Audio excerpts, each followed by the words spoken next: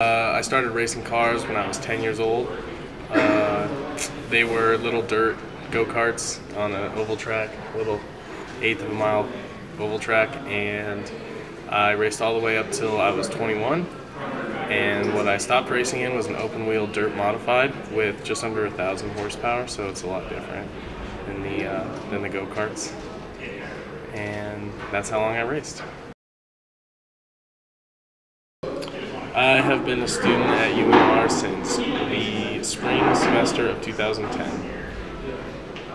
Before that, I went to WNC in Carson for a year, and before that, I was a Douglas High School graduate. I do feel like I'm in a pretty good program here at UNR.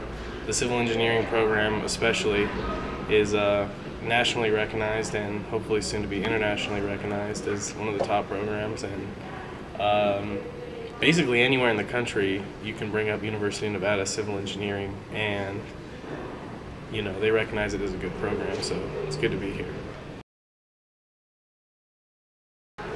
Right now I'm on track to graduate spring of 2013, and I'm currently looking into a couple graduate schools for structural engineering. Hopefully I will be attending UC Boles in the fall of 2013. Hopefully not. Hopefully my racing days are ahead of me and I still have my race car and it's just waiting there, and I'm waiting to get a job that can pay for it.